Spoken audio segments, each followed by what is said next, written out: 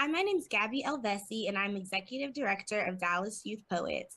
I've been a member of Dallas Youth Poets for 6 years, where I was formerly on the team, and now I'm the Executive Director. Dallas Youth Poets uses poetry to promote healthy activism, mental health awareness, and personal, social, and emotional development in youth ages 14 to 21, equipping them to conquer, help others conquer the unexpected obstacles in life. The first poet that I'm going to bring up has been in the poetry scene for 6 years, just as long as I have. And she's what I would call a social butterfly in the poetry community, Jade Pina. Hello. Um, this piece is called Homelessness Address. We are a prideful, seclusive people. Teacher gives out homework, and the homeless kid poses for Less Than Life magazine on a set of stairs while wearing a bright red suit that he cannot afford. On October 5th, 2019, the day after Joker comes out, so do the memes. And my friend, I watch DC make the daily dance of depression and anxiety graceful, as if my mental illness being represented is a joke, as if youth homelessness is a joke, as if our need to survive isn't valid, as if we are no longer viable human beings, one. My mother kicks me out at 16 in a fit of rage, throws what she let me keep off of the balcony, and I reach into the far parts of my mind to find out how many times I fragmented my culture before the identity she created for me completely shattered like glass. It is not my job to educate people on their privilege. But the privileged need to know that for some, there's punishment in being who you are, like not being able to be who you are, like not being able to find heaven in your heritage or freedom in your own family. And I remember the day I came out to my mom. We were on opposite sides of a plexiglass window. I could hear the tremble in her voice, could feel the victory in mine. And she said, "That's fine. Just don't call yourself my daughter." And my father said, I figured with a smile, and I should have known that he would, because his love was all for me since the day that I was born. And he told me that I would always have a home wherever he was, and I believed him, too. Girl asked me why it can't be how it used to. We remember dreaming about surfing the stars and not couches and cars, and we remember the times when we didn't have to worry about being brave or about being ourselves or about not having enough to fill our music box hearts, but the grace of something greater than us all. We have been gifted people to pick up the pieces after we fall. And that is that piece. And I will now introduce Eris, DYP alum, to do their piece. Hi. Off the top of my head, a list of mirrors in my home would be the long hanging mirror on my closet door, the mirror to the left side of the living room, the mirror in my bathroom, the mirror in my mother's bathroom, the hanging mirror on my mother's door, sometimes the window of my bedroom, the trophy cases in the main hallway of my high school, my side mirrors when I hang my head out the car door to feel the wind. Most of the time, I can't remember what I look like unless I'm being looked at. But I know I'm a mirror of my mother and hopefully not my father. I'm a mirror of my family. I'm a mirror of the dirt and the water and the Texas mud. I'm a mirror of Indiana Jones. I can't hide anything from my mother, and I hid everything from every man in my life and then hoped they wouldn't hear while I cried onto paper and called it art. Art is an imitator, right? Art is a mirror mirroring Greek statues of dead men painted white, fake crystal skulls, and everything Steven Spielberg has ever done. You can smell lead in his money. And he is the poster child of worth reflecting a body, while my mother's ex-husband had parents that painted their trees white half the way up the trunk to say mirror is an omen of God and grace. I imagine the Bible to be an imitation of small town Texas.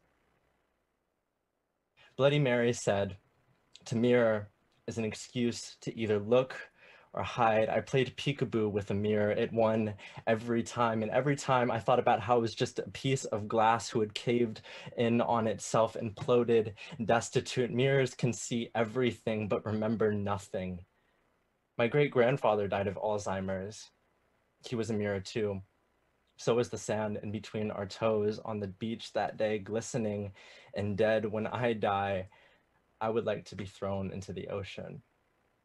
I would like to cave in on myself as testament to reflections who die when people look away, who are only reminded of themselves when they are seen, like how babies play peekaboo because they can't remember you existed. I play peekaboo to bring myself here.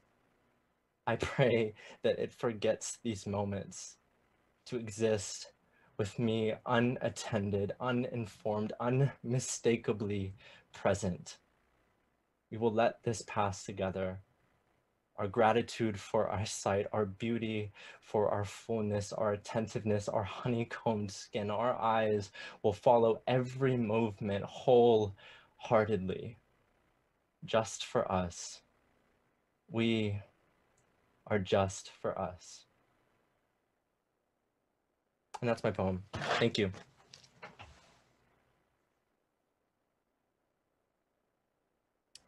So Connor has been a poet for 6 to 8, maybe 10 years at this point. So Connor was actually one of the poets that I was able to coach on my very first team when we took our team to Brave New Voices in Las Vegas. So I'm about to give you the next poem. So here it goes. My kids ask me, how do I heal? They come to me, hands torn, hearts shattered, pens ready to suture their scars. I explain. Healing starts on the page, moves to the stage, and ends with yourself. I'm still learning to grasp that concept. See how I turn my demons powder so I could swallow them wholly. Trauma hurts less in a metaphor. Sickness doesn't sting in a simile. Slicing my palms to bleed onto paper makes my story more tangible. Sitting on a stage can make the grief stop.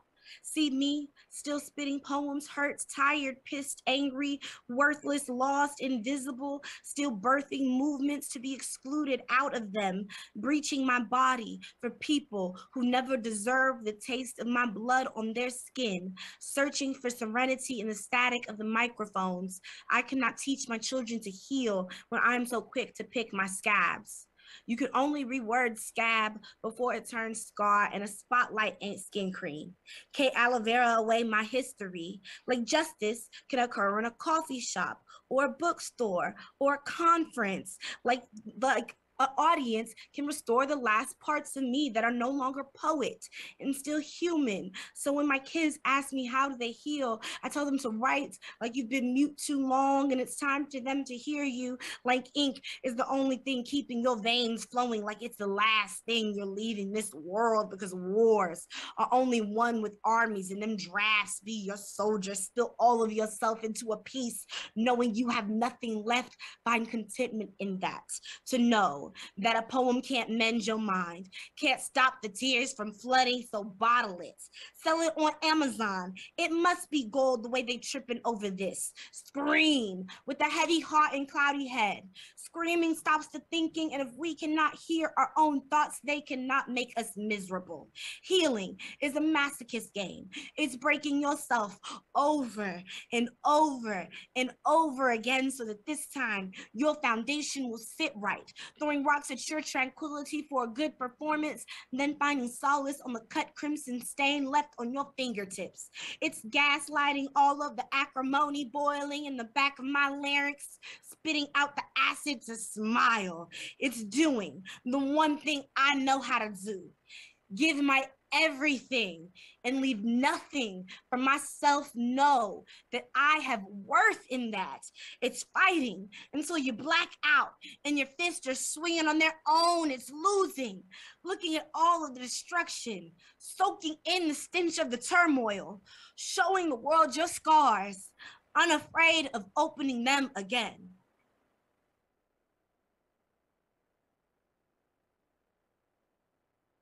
Thank you for having Dallas Youth Poets with you today, and I hope you enjoy the rest of Big Bang.